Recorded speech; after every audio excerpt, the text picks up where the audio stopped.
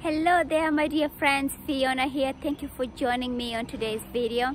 Today we'll be talking about Galatians chapter 5 verse 1. Here Paul talks about it is for the freedom that Christ has set us free. So therefore, my dear brothers, do not be entangled, do not be enslaved by this yoke of slavery that comes to take away the peace that God has given you. Paul here is trying to tell us that we are no longer slaves from sin.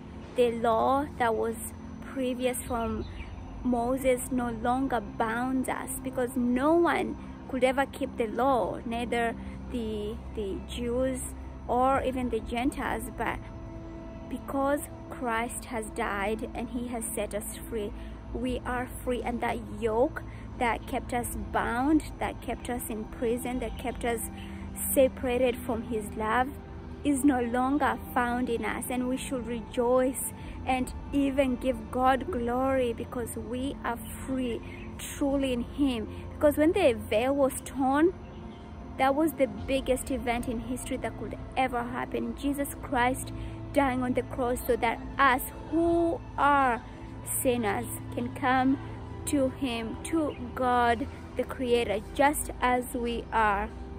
Okay, my dear friends, I really hope that you are blessed with this message.